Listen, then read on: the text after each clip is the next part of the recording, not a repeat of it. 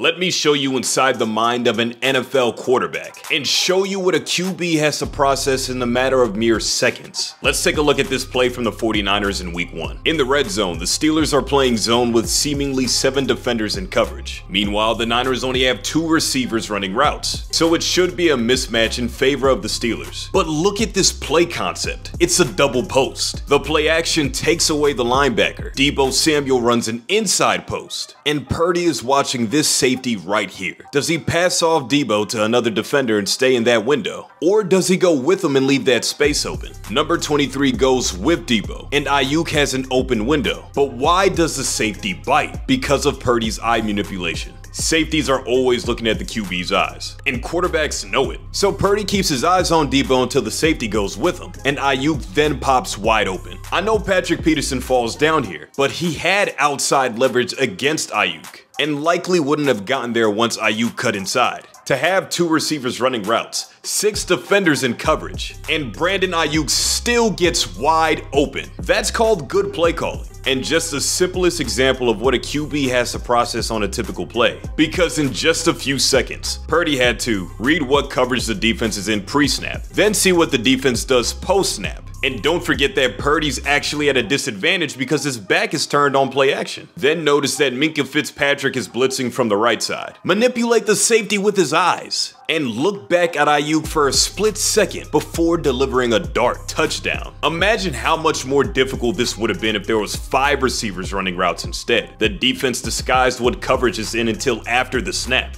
and a 300-pound lineman is barreling down on you.